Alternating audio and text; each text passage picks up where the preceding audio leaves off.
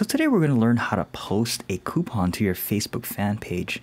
So when you go back into your back office, you're going to see that little share button here. But firstly, we want to make sure that you're in the deal section. So make sure you click on the deal section and then you'll have the coupon that'll show up. So go ahead and click on the share button there and then post on a Facebook wall. When you click on that, a little pop-up box will show up here. And then you'll see the various pages that you're allowed to access. So let's choose the page we're going to post it to.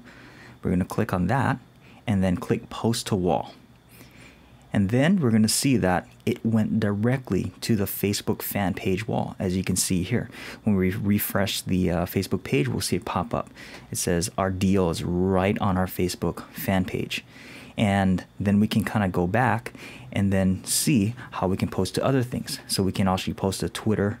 And there's also links that you can actually post to directly to your Facebook page, or I mean the Facebook link, I'm sorry, and then also straight to your PeopleDeals.com posting page. You can also get a code for your website here. You see a code being generated and your coupon would be able to show up on your own web page. You can actually make the coupon go directly to either your Facebook app or directly to your PeopleDeals website, which is your profile page.